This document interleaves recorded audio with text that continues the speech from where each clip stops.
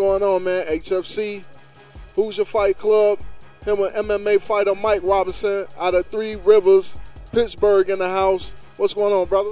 Not too much, man. Pro debut, just lost it by decision, but win some, lose some, you know? Man, pro debut.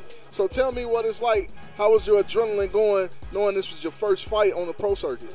Honestly, it was just like another amateur fight with a new title. I mean, same old, same old. Go in, you're calm, you got a game plan, you stick to it. You know, whether it works or not, you find out at the end. So, how long have you been training to get to this point? I've been training 2 years. I been with my current gym, Alexander MMA, for 8 months. You know, they're the one that took me under their wing.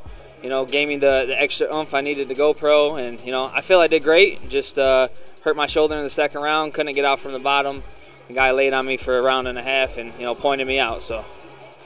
Now, what do you like most? Is it striking or takedown? I'm more of a striker. I like to dance and pop you in the face, make you bleed, you know. But if it's got to get, you know, gritty and grimy, I'll take you down too. But I like to stand and bang myself. I'm an old boxing fan, so I like to bang. Ain't nothing wrong with banging.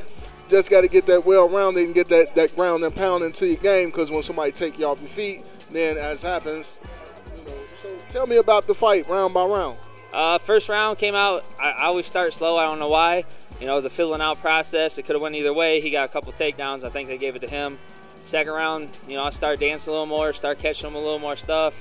He finished on top, so I think they ended up giving him that one too. And third round come out, I ended up catching him in the groin with a kick. He stepped back and caught his cup. They took a point, and I hurt my shoulder sometime in the second round, and he was on top of me that third round. I couldn't get out from the bottom. It pretty much finished there in the last 2 or 3 minutes. So, I mean, it still went to a decision. He didn't knock you out. You know, you just hurt your shoulder in the process. So how long does it take you before you have your next fight?